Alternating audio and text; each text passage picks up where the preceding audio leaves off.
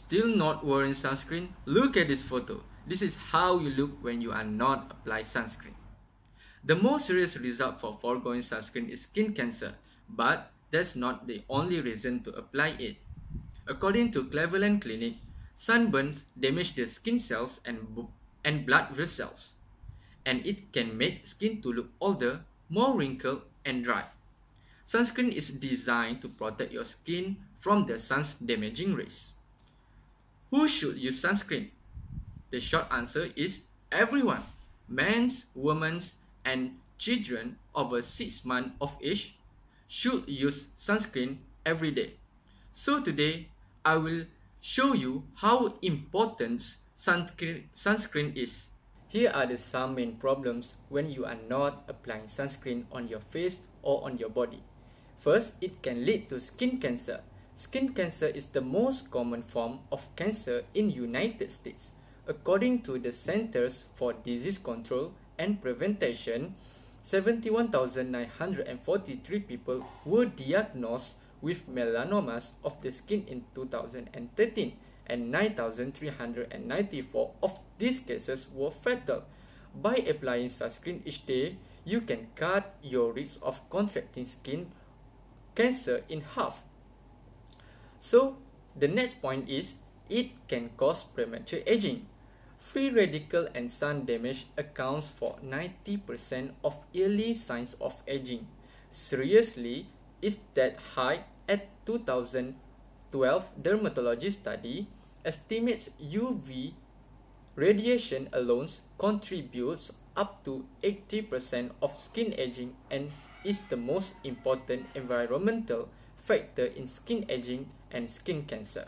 The last is, what happens if you're not using sunscreen? It can causing freckles on your face or your body. According to Medline Plus Medical, going out in the sun makes your skin cells start producing extra melanin intended to shield your skin from sun damage.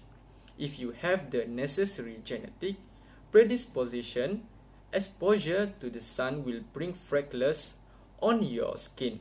Here are some tips and plans that I give you before you choose your sunscreen. First is, please use SPF above 30 when choosing for sunscreen. The American Academy of Dermatology always recommended at least an SPF of 30 because it is clinically proven to be enough protection to reduce or minimize the adverse effects of sunlight, and it can give you low risk for skin cancer.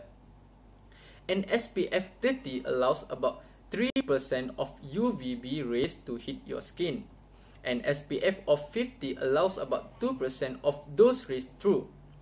That may seem like a small difference until you realize that the SPF 30 is allowing 50% more UV radiation onto your skin. Second is, it's better to use physical rather than chemical sunscreen. What made I say that? Because look at this. Dr. Hartman from dermatology stated that chemical sunscreen absorb into the skin and then absorb UV rays, converts the rays into heat, then release them from the body. But physical sunscreen sits on top of the skin and reflects the sun rays. Not all chemical sunscreen is bad. It is safe, but if you are sensitive to any of the ingredients commonly found in chemical sunscreen, physical sunscreen might be the best option for you. So, let's take a look at the last point. Last, make sure you use the sunscreen that's suitable for your skin.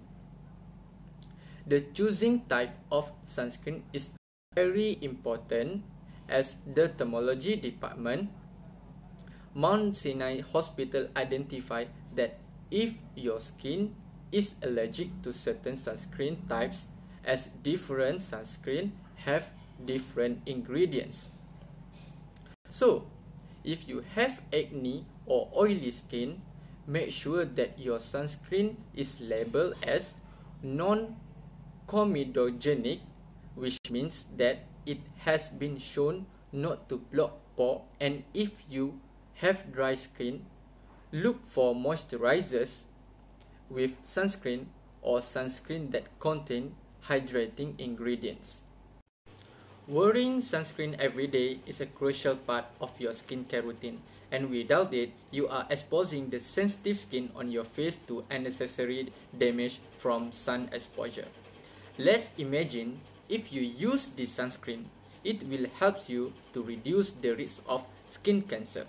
Fortunately, sunscreen is very effective in reducing the risk of skin cancer, especially melanoma.